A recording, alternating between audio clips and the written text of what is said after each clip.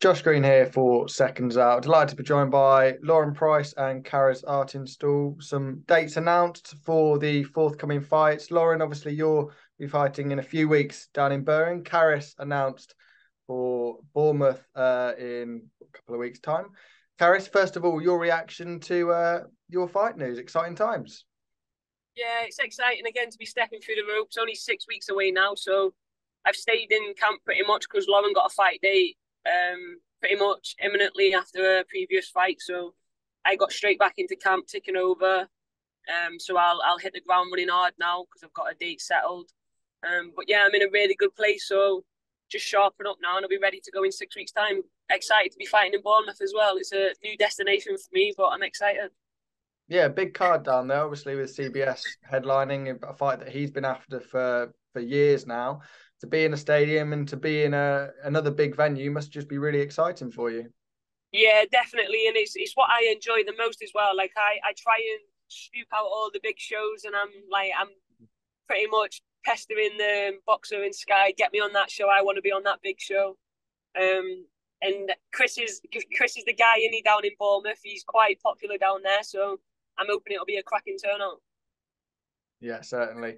And Lauren, for yourself, over in Birmingham was announced. I can't remember it was yesterday or the day before, fighting for the inaugural British title in the women's welterweight division. Huge opportunity, and I think there's going to be a lot of eyes on that with it being a brand new belt. Yeah, 100%. I had the phone call yesterday. I knew obviously I was boxing Kirsty anyway, but to have the phone call yesterday to say that we're going to be the first two ever, to box for the British title. Yeah, it's a complete honour, and yeah, very proud to obviously add that to my list of historic nights again, I suppose. So yeah, I'm looking forward to it. 3 weeks to go now, and looking forward to putting on a show and yeah, bringing that belt back. Something that often gets criticised in women's boxing is the depth of talent there is. Do you believe there's enough depth in the UK and in Britain to have British belts, especially at welter? Yeah, 100%. I think we've seen it, the last couple of years. The women's boxing has definitely improved, got bigger. There's more girls now, obviously. So yeah, why not? We should just have, the same opportunities as the men. And like I said, I feel honoured, to be the first one, boxing for the British title, and like hopefully there's many more belts to go throughout the weights. But yeah, definitely, I think obviously the last couple of years, it's definitely come on leaps and bounds. Hmm. You'll obviously want to be moving quickly in your career coming out of the Olympics, but would the idea for you to be defend that belt a few times or? Um, I don't really know, to be honest. I'll just leave it down to Rob McCracken, wherever he guides me in my career. I've never really experienced anything. Obviously, for me, my main focus is, getting this fight, winning this fight now on May the 6th, and then we'll go from there. Obviously, I know there's been talk, obviously, am I going to be in a world title fight by the end of the year? Yeah, maybe, possibly, I don't know. But like I said, that comes down to Rob, what he decides for me, and whatever he says goes. Hmm. Just moving back to Karriss, obviously Jade Taylor, she's 5-0. She's got a good record and looks very, very solid at the level. How much do you know about her? I know she's from up in the northwest, so around your sort of region. Have you ever come across her before? No, I didn't. I've never heard of her previously. I knew she boxed the girl that I just last boxed, Lindsay Baczynski. I knew them two boxed before, and Jay Taylor come away with a win. She's unbeaten, like you said, so she'll be supremely confident. I imagine she's on a winning streak. She's not tasted or experienced defeat before, so I'm expecting a good fight. Yeah.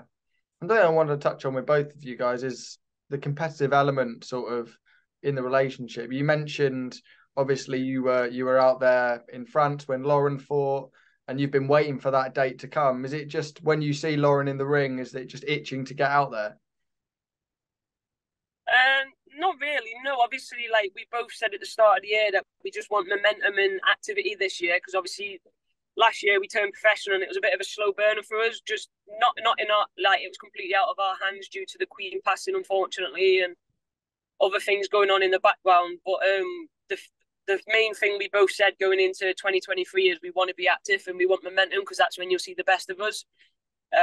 We have both agreed not to fight on the same show again, unless it's for an extremely good reason. But we both decided that we'll box separately, so it works out good that when she boxes, I'm in camp with her, ticking away, keeps me on my A game, and vice versa. Like, Lauren fights in 3 weeks, and then she'll probably come back into camp with me, but she'll just tick over. She won't be flat out training, and then I'll fight, and then we'll have a little bit of time off together, I think, after this one, and then back into the gym. What are the sort of reasons for mixing it up and making sure you're not on the same cars? It just to make sure there's no clashes and you're not in the same sort of headspace each year going into a fight week, or? If you was to fight on the same night as your partner, would you get nervous and your adrenaline go through the roof? Yeah, that does make sense. Yeah, I think I think I think it's fight week as well, or like you just burn too much nervous energy, I think. Do you know what I mean? Like, I'm already, if I'm fighting, I need my energy for my fight. Whereas I feel like if we're both fighting on the same night, I'm burning some of my nervous energy for Lauren as well. Do you know what I mean? So then that's emptying some of my tank, and I need that for my fight to throw my punches. So yeah, I think it just worked out better when we're on separate bills. It was nice to experience it together on the Shields and Karriss card, but yeah, I think Shields in Savannah. I mean, but yeah, I think it just worked out better. And like through fight week and whatnot, I can support Lauren with any nonsense that's going on in the background and vice versa. So sure. In terms of moving forward, obviously you've got big opportunities. In terms of scheduling, is it you say it's obviously going to be kept apart? Is that ever going to be an issue, do you think, or? Is what going to be kept apart? Is what going to be kept apart? Sorry. No, obviously, like what Karriss said, obviously, is the plan is to box on separate shows, just because just quite close together. Obviously, we're in camp together, so maybe like, I don't know, I think this one's 3 weeks apart, and then 2 or 3 weeks apart would be ideal, really. But yeah, obviously they've got to be like a good, like Karriss said, an extremely good reason if we're gonna box on the same card, especially now. We're both, moving up the rounds, and we're going to be in, 8-10 round fights. Then a good reason being tag team on Misfits.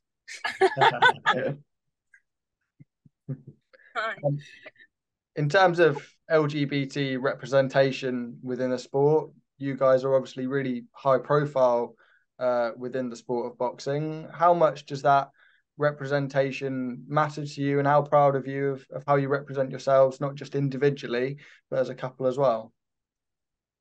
Yeah, obviously, I just had this conversation with someone else now about, like, for me, I don't really look at it like that.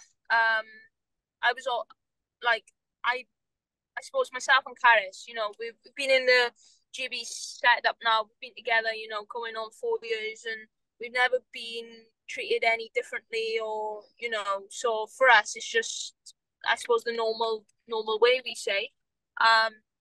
So yeah, it's obviously it's hard to comment on that, but I know obviously people do have, it's discrimination, and they have, people take how can I say it, some people have an hard time with it, don't they? Or maybe it's because some people don't feel comfortable, or they're just not surrounded by the kind of people we're surrounded by, like in the GB boxing gym and like the boxer stable in Sky Sports. Like, we're very welcome. Nobody looks at us differently. Nobody separates us. Like, we're not categorized for being gay. Like, we're literally just Lauren Price, Karriss Artingstall, the power couple. Like, there's no bad words said about us. Yeah, don't get me wrong, you get the bad comment on social media, but who the fuck are they? Like, do you know what I mean? Who are they to say anything about my life or my relationship anyway? I'm happy, Lauren's happy, so we don't overthink it. We just go about our day-to-day life, and that's it, really. Like, if we're both happy and the ones that we love are happy and are on, like, we've got our backs, then there's nothing really else that matters on the outside world.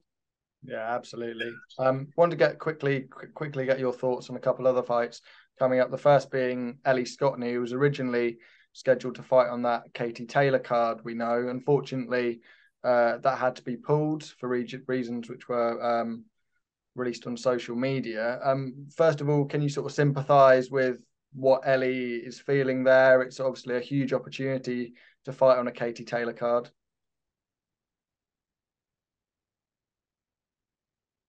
Yeah, I can kind of see it. I don't know the ins and outs. Don't really know exactly what's going on behind closed doors. But I think Ellie's idol, so of course that's her dream to fight on her undercard, and let alone it being for a world title as well. Like, do you know what I mean? What a night that would have been for her. But then I can also see it on Chantelle Cameron's side. Like, it's the biggest night of her career. She wants, obviously, she needs to focus on herself. She don't want any, like, I feel for both of them, but like I said, I don't know the ins and outs, so I can't really judge yet what's going on, sort of thing. I just wish them both the best of luck. Yeah, and I'd like to get both of your thoughts on that fight between Katie Taylor and Chantelle Cameron. Katie, obviously, unbeaten, as is Chantelle, but I think lots of people will be looking at Chantelle as probably one of the biggest challenges that Katie has faced. Yeah, I agree with that most definitely. I think it's going to be a great fight, not just for female boxing, but boxing in general. And you know, it's an hard one to call because obviously Katie Taylor, she's a fantastic boxer. What she's done in her career, what she's done for sport is amazing. But you know, I've said for a couple of years now, I think obviously if anyone's going to test her and beat her, I think Chantelle has definitely got, well, the way her style, everything, she could be the girl to do it. I think it's, like I said, going to be a fantastic fight. I think obviously with it being in Ireland and that as well, I don't really know. I can't even call it yet. Still, I don't know what to say, but I'm going to sit on the fence with it because I don't know, but I believe that obviously it is definitely going to be Katie Taylor's toughest test. Karriss, you're not going to sit on the fence, are you? Yeah, I am going to sit on the fence. I mean, I don't know. Like, I'd love Chantelle to do it, but it's a big call. Like, Katie Taylor, her boxing ability is very, very good. Her boxing IQ is extremely good. Chantelle has got the tools to get the win. I suppose it just whoever turns up on the day on their A game, I suppose. But Katie Taylor, her last fight was a tough fight against Amanda Serrano as well, so that might have taken a little bit out of her. I don't know. Let me ask you, who do you think?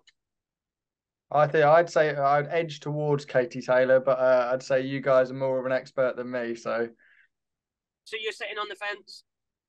If I was picking anybody, I'd be picking Katie Taylor. Oh yeah. Yeah, I don't know. I'm like, 1 minute I'm saying Katie Taylor, but then like a thought will come over me, and I'm like, oh, she was in a tough fight last time, and it might have taken a bit out of her, and this could change Chantelle's life. Is she just going to give it that little bit extra sort of thing? And she's fresh, she's young. And then I'm like, oh, but Katie Taylor's like, she's one of a kind, isn't she? Like, she's incredible. So I'm like, oh, I don't know. I appreciate it's a very tough one to call. It's going to be both styles, so I think it's going to gel really nicely. So it's going to be a fantastic fight. Certainly is. Well, thank you very much for your time, guys. Really appreciate it, and best of luck in your upcoming fights. Thank you very much. Appreciate it. Thank you.